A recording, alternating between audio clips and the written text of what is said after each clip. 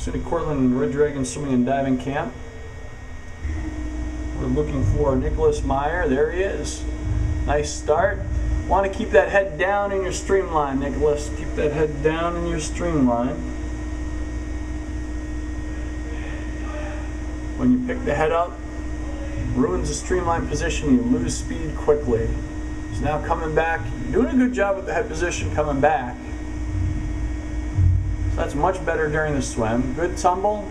Keep that chin tucked all the way through the tumble. Kick, you got a little bit of a crossover. There's that hesitation that comes from the crossover. So the benefit to a crossover kick is that it helps your body rotate. The downside to a crossover kick is that it's helping your body rotate and it's not helping you be propulsive. So optimally, there are a lot of crossover kickers. Usually though, we're talking distance swimmers, very far distance swimmers. So anything from the 500 down, you want to be able to 6-beat kick, which is just a steady up, down, up, down. So we want to try to eliminate that crossover. Coming towards the wall. Nice body rotation. I think you could reach a little farther out in front. Like to see a little bit more reach. And now going away. Hard to see with the splashing, which is good, but there is a little bit of a crossover, and then sometimes the feet are wider. So what you want to do, smooth, steady kick, 6 beats, which is 1, 2, 3, 4, 5, 6 for every stroke cycle. And keep it short and fast. Don't let the feet get too far apart. Now Nicholas is going to hop out, jump up, and demonstrate a second stroke for us. Second stroke of his choice.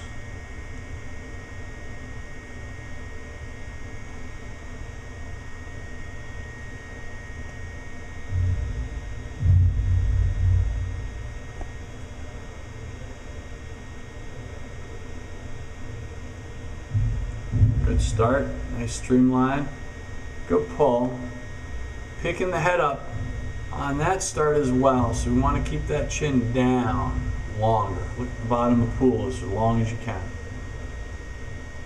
Timing looks pretty good. Pull, kick, pull, kick, pull, kick, pull, kick. Timing's good. Great job of getting the head position down after the breath. Breathing then down, breathing then down. Breathing then down. Nice steady kick. Right there, I can see that head position up. That's what we want to fix. I'm liking this breaststroke. Very nice.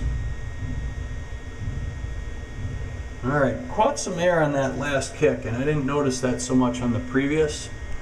But if we find that we are catching air with the kick, then the feet need to be just a little bit deeper. The feet are a little bit deeper, and it's easier to keep from catching air. Now the problem is that when you catch air, your foot is pushing back against air instead of water, and that is not as propulsive. You want to be pushing against water. Just pull and kick, up and go.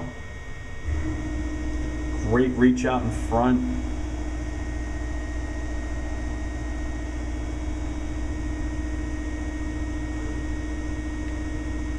And I wasn't sure, but I see it now on the pullouts. Remember, you can do a dolphin kick.